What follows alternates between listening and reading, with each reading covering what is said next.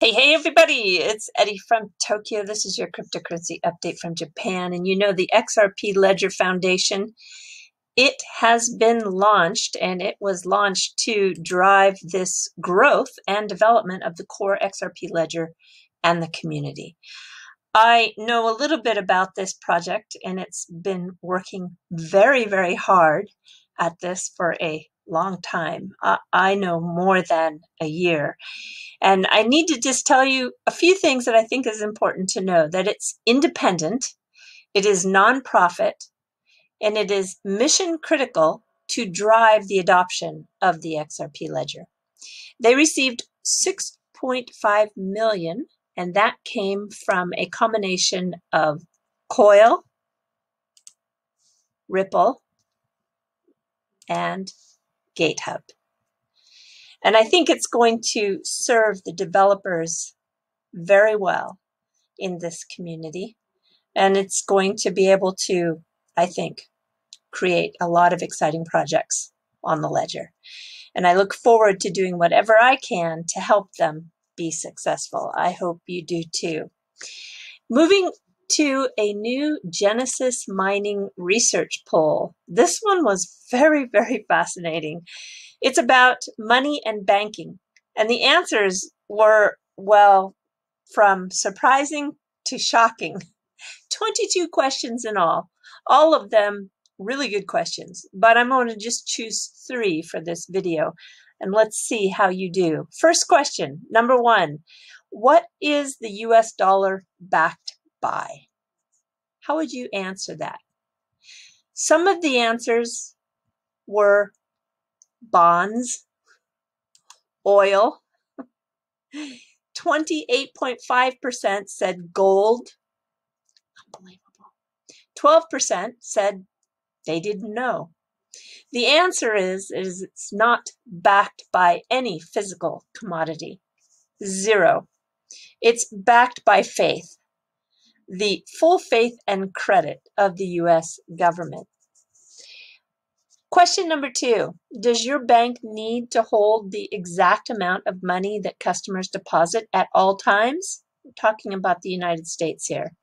So do they have to have that exact amount that equal the amount of deposits that were made? Yes or no? Well, the answer, again, was quite surprising. 36.3% of those polled felt that, yes, of course, banks have to hold those deposits on a one-to-one at all times. No, they don't. In fact, up until March 2020, banks with less than $16 million didn't even have to have any cash reserves. And the larger banks that were over 122 million, they needed to hold only 10%. But today, with the global situation that we are all challenged with, the minimum reserve was reduced to 0 for all. Unbelievable. And as a side note, for trust, banks are trusted more than police, Congress, media, lawyers. Bank of America received the highest trust, while Wells Fargo received the least amount of trust. And the last question, should the U.S. government replace physical cash with a digital-only dollar? And only 24.8% said yes, 60% said no. So people still have this, I don't know if you'd call it a high trust with physical currency, or maybe it's they don't really understand well enough about the digital assets. So every October since 2003, it has been the National Cyber Security Awareness Month. And what a perfect time for us to learn a little bit about the sales job that many VPNs do on people. And I was given a little bit of help with this. This is at SarahX on Twitter. And he shared some of those general issues with so-called VPNs in a video that I want to just pull out a couple of portions. So first, have a listen. If there is a single worst piece of advice on how to protect your online privacy, it'll be without a doubt using a VPN. Okay, I'm just going to pull these clips out, short and sweet. VPNs make you anonymous. The most common and deceptive claim I've seen is using a VPN makes you instantly anonymous. Let me phrase it this way. How can you claim to be anonymous if there is a group of people you've never seen that knows who you are, where you are, and what you're doing online? You see, many VPN providers make big claims about hiding your IP address, which is supposed to make it impossible for someone to see your traffic or know your true IP address, except for the VPN provider. They get to see your IP address and what servers you request. If Edward Snowden used a VPN to leak the NSA documents, he'd get caught before he even thought about stealing the documents. Nani? Yet very few VPN providers are actually honest about the fact they are your single point of failure you're paying for with your money or data, or both. And those that are make broad marketing claims about no logs policy, which doesn't actually mean anything, because every network operator keeps some logs for at least some period of time. That's like private instant messaging apps claiming they have no metadata policy. That's impossible. Some basic information about your request has to travel through their servers, and you'll never have a chance to find out what they actually keep and for how long, unless they are kind enough to disclose that information in plain English somewhere in their privacy policies. Even if your VPN provider does everything right, and they delete all the logs immediately from their records, even then you're still entitled to have no expectations of anonymity. Using a VPN, you're only rerouting your traffic through a single entity. Advanced observers like big ISP companies, Google, Amazon, or your government can easily correlate the timings between you making a connection to a VPN server with that server making a connection to a website you want to see. VPN technology does nothing to mitigate these correlation attacks. Anonymity with VPNs is technologically impossible. Next. So I know some of you use a VPN so that you can maybe spoof your geographic location, but I think what I'm trying to point out here is that if you think that it's going to make you private, just have a listen to two more portions I pulled out of this for you. But just downloading a VPN to your system and expecting it to somehow magically protect your identity is a complete joke. It's just not that simple, and anyone claiming instant anonymity and privacy through a product is lying to you. And the last segment of this video. Using your laptop anywhere near your phone, there are techniques that can link your devices and determine they both belong to you. Let's say you have an app on your phone with Facebook SDK in it. This Facebook SDK can track your GPS or cellular connection radiating from your phone. Now, you open up your laptop and browse a website with Facebook's tracking script embedded. That tracking script can use microphones and speakers on your devices to not only communicate information to each other and link your VPN laptop with your phone that has active GPS or cellular connection. Thus, not only can Facebook correlate your identity from your phone with your browser activity on your laptop, they can also get your location in real time and figure out you're a user of a VPN service. For the majority of use cases, you can replace a paid or untrustworthy VPN service for a completely free and open source and actually anonymous Tor network. Definitely check out TechLord's video comparing VPNs with Tor, where I'm featured as well. Again. So it's great. If the VPN that you're paying for works for a specific purpose that you need, then that's fantastic. But please don't get duped into thinking that it's going to make your IP address, for example, private, because that's not always the case. And as you can see, it's not just that simple that you're going to be anonymous just because you've downloaded this VPN. And the American Bankers Association, they're kicking off their Banks Never Ask That campaign on October 1st as a part of that National Cybersecurity Awareness Month. And so I was very curious as to how they were going to equip the banks to do this. So I registered on the website, but I registered as a non-banker, so I could not fully get in. However, they had a link to a free webinar. So I thought, okay, I'll definitely check out their webinar. It's unlisted, so it's not something you can find unless you have the URL, but they gave it to me on their website. And when I played the video, I think you're going to be shocked at this 39-minute mark. They're taking some Q&As. Have a listen. Just your bank's logo so that you're able to edit those files. Okay, Caitlin, I got a bunch more for you here. So this is a pretty simple one. Apparently, some people are having problems with the password. How exactly is fight phishing spelled? Because I think someone's having a problem with the password to access the resource. I believe it should be all lowercase, one word, fight phishing, PH phishing. But Liz, correct me if I'm wrong on that, but I believe that is the password. That's Liz, correct. if you're on the line, why don't you read it? This is Liz Rizzoli, who's been a key member of the ABA team in pushing this campaign forward. Liz, why don't you respond to that question if you could, just to clear up any confusion. Absolutely. The password is all lowercase, one word, and it's fight phishing. So FIGHT PHISHING. So no space in between fight and phishing. Unbelievable.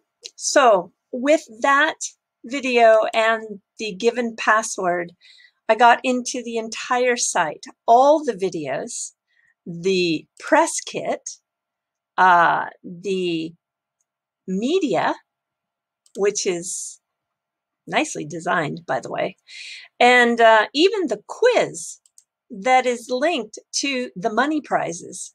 So I don't know. I think the organizers need a lesson themselves on security.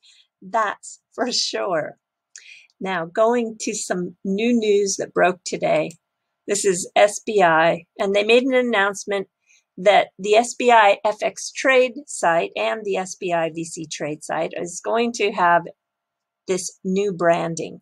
And they are using a former TV Tokyo announcer, Reina Sumi. And they chose her because the reasons they gave in the announcement is that she appears to be fresh and cheerful and in line with their corporate image. They think it's going to improve trust and have this sense of familiarity, can't say that, with Japanese people.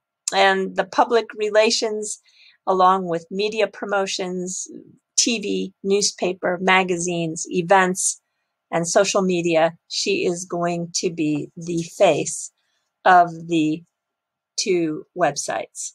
And you can see that being born in 1990, as she is the face of the Gen Ys or Gen X, Gen Nex, or what most people call millennials.